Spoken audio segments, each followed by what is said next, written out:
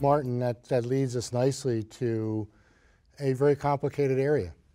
So here we're talking about radiographic progression or clinical progression on a targeted agent, and along comes our newest agent approved in the clinic, Nivolumab, a checkpoint inhibitor. So to set the stage, help us understand the population that was studied, the results from the pivotal trial that was published in the New England Journal, and really from your point of view, when do you think it's appropriate to think about using checkpoint inhibitors in kidney cancer? And lastly, and I'll ask Nizar and Sandy to weigh in, we're different than melanoma and different than lung cancer. We may not have a biomarker to help us choose the winner, so to speak. So it's a very complicated area, and as Nizar pointed out, this area of so-called pseudo-progression. So help us synthesize that body of information so that someone that's thinking about a checkpoint inhibitor for their patients can decide when and if to use it, and then how to evaluate its benefit. So checkpoint inhibitors, particularly PD-1 and PD-L1 inhibitors, have now been in clinical trials for RCC for a few years, but Nivolumab, the first approved agent, has really only been on the market with an FDA label for advanced kidney cancer since the fall of last year, 2015. And the agent was approved based on the pivotal Checkmate 025 study. As you say, it was published in the New England Journal of Medicine in 2015. And it was a phase 3 trial that enrolled patients who had been treated with 1 or 2 prior TKI VEGF-directed agents.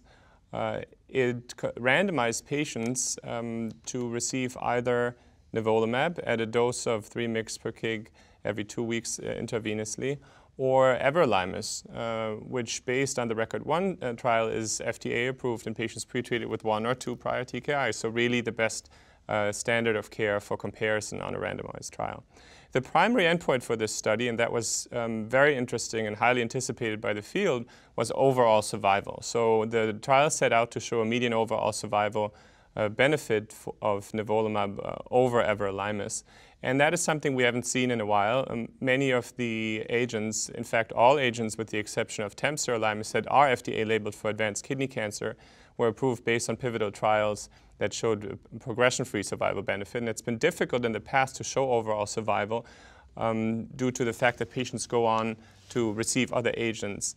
The reason that overall survival was chosen for Nivolumab on the Checkmate 025 study was due to a signal that was seen on the phase 2 randomized dose-finding study, a large trial of about 100 patients that received Nivolumab at different doses. And looking at the progression-free and overall survival data on that phase 2 study, median progression-free survival didn't seem to be so striking compared to historical controls, but the median OS signal was quite strong in the phase 2 trial and ultimately motivated the primary endpoint of OS.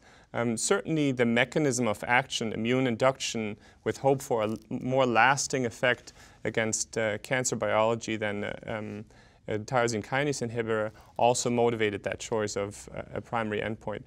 The trial was positive. It did prove superior in terms of median overall survival, which was, I believe, around 25 months for the Nivolumab compared to about 19 months for the everolimus. There are various secondary endpoints that were investigated on the study. Progression-free survival, interestingly, was not different between the two agents. But what's most relevant to me was that tolerance was also compared, as was quality of life, patients' reported outcomes. And all of those favored investigational agents. So Nivolumab did have a more favorable toxicity profile, and that's certainly been my experience also in practice compared to the mTOR inhibitor. And quality of life measures were significantly better for Nivolumab compared to everolimus.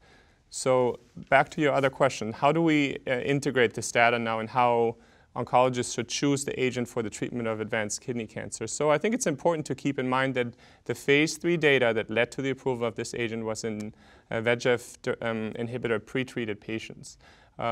Patients that have failed treatment with VEGF TKI can be considered for this drug. That's where we have safety data and where we have efficacy data.